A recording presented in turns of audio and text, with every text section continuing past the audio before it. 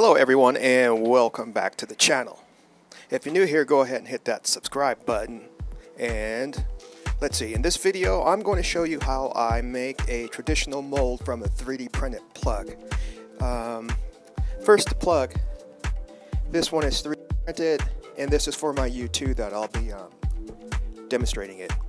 You have to finish the surface of the plug, the 3D printed plug, as normal, and you want to have a mirror finish on it like this does. First thing I'm going to do is trace around here and get the shape onto this board, and then I'm going to cut that shape out. So let's get started.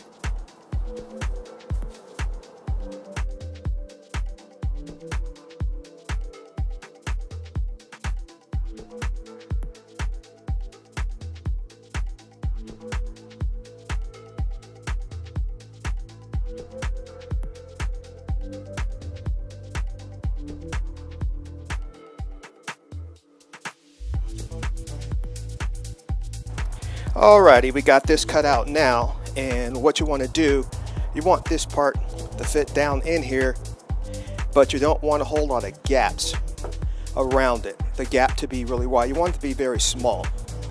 So there it is.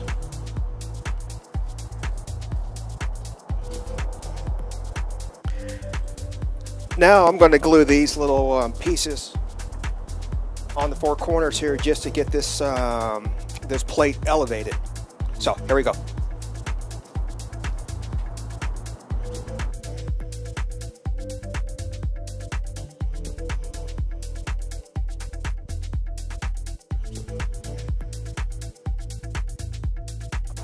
Alrighty, here we have the stab inside the splitter plate. Now what I've done is made shims inside the splitter plate here,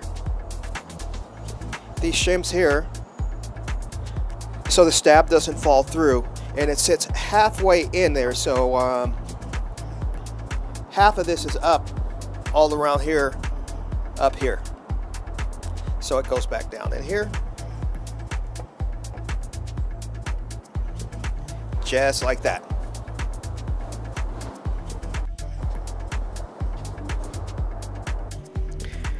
Here we have the plug sitting down in the splitter plate, halfway down in there. And what I'm going to do now is take clay and put all around in the gap here. It's maybe about a 2 to 3 millimeter gap around here. And like I said, I'm just going to fill that little gap with clay.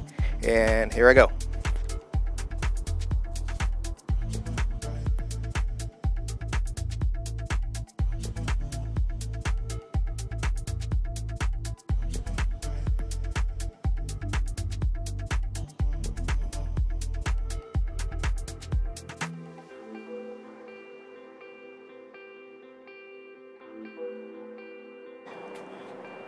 Here we have the stab and the splitter plate, and the clay's been applied to it all around here. And now what I'm going to do is just put PVA on this.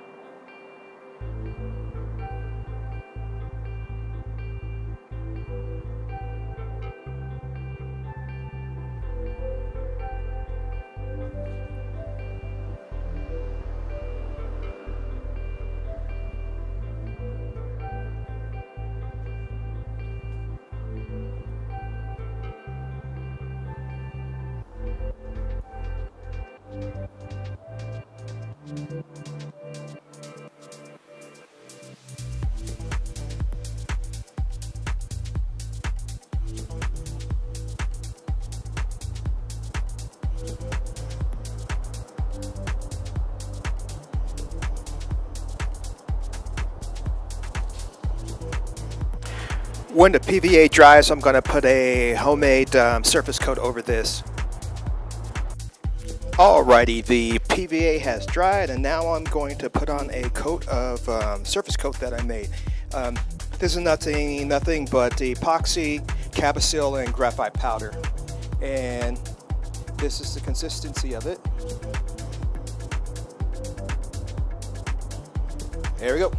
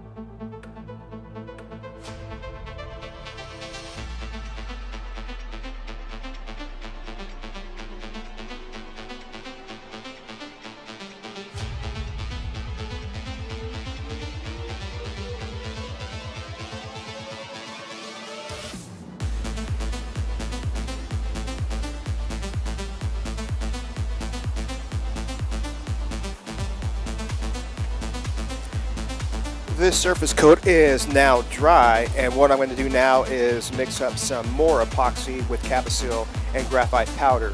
And I'm going to make it a little thicker this time, and I'm going to put it right on here in the corners. And then after that, I'm going to start laying fiberglass and resin on top of that. Here's the mixture that I made. This is the consistency of it. It's a lot thicker than the surface coat that I made. And I want this to be thick like this because these edges, like these 90-degree bends right here, the fiberglass doesn't like 90-degree bends, so this fills that bend in there, so the glass lays nice on here. So here.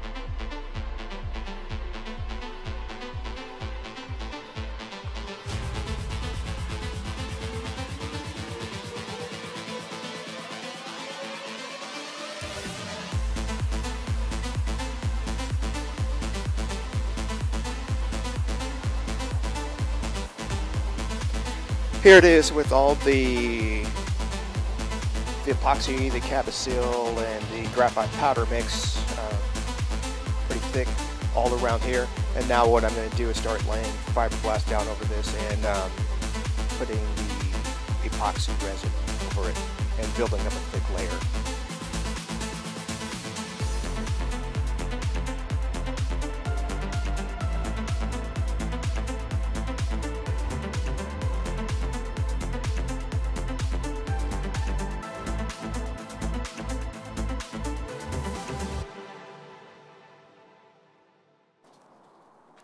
And here we have half of the mold now complete.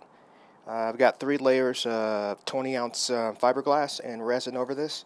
And when this dries, I'll go ahead and take the splitter plate off and do the repeat for the other side like I did this side here. So.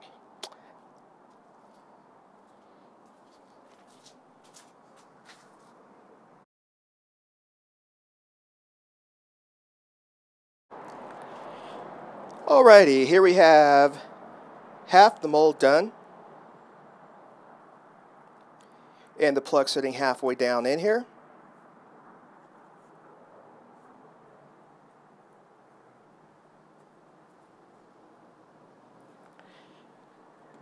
Now what I'm going to do next is brush on a layer of PVA over this.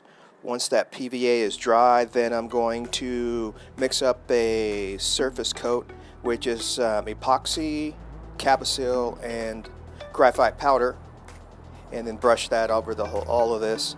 And once that's dry, then I'm going to mix up a little more of the epoxy, Capasil, and graphite powder, but a little thicker, to just go around the corners here, these 90-degree bends, the sharp turns. Then once that's dry, then I'm going to begin laying up fiberglass and epoxy over that and letting that dry.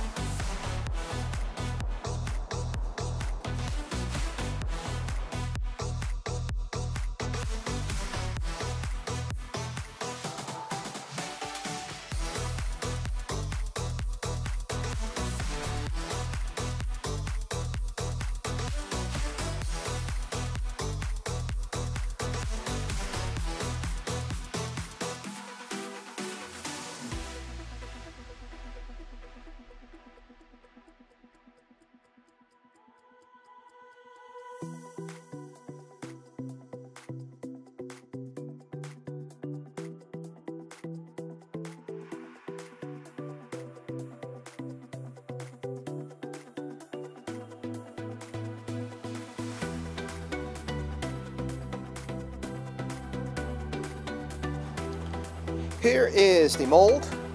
Everything is dry. I went ahead and trimmed it up already around here and drilled holes in here. So when I put bolts in here, everything will line up properly. So what I'm going to do now is just pull out the plug so you can see.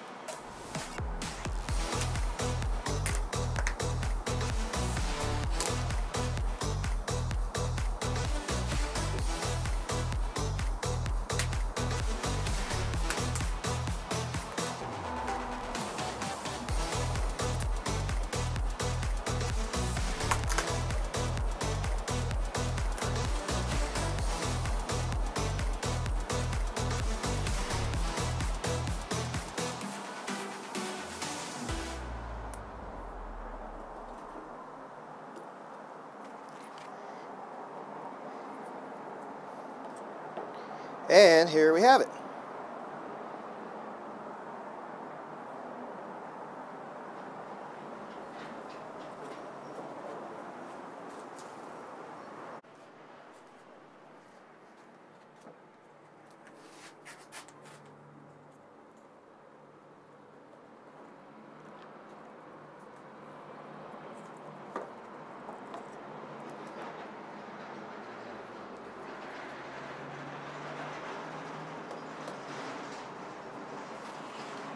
And here we have the molds now. And plug.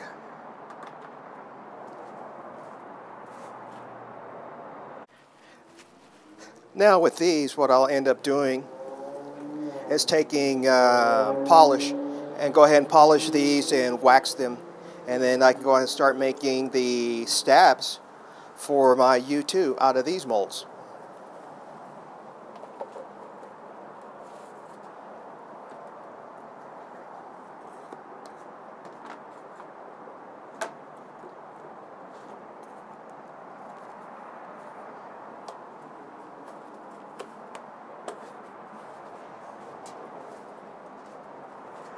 Now, this is a 3D printed mold that I made of the U-2, and I went ahead and laid up one stab already from these molds, the 3D printed molds. So, if, in my opinion, if you only need like 1 or 2 parts, I would recommend just go ahead and 3D print the molds. It's a lot faster.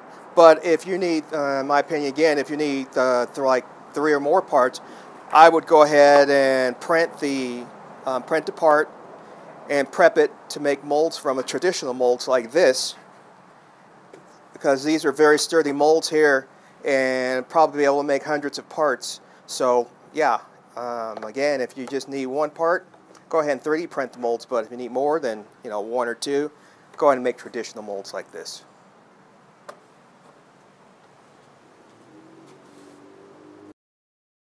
Subscribe for more.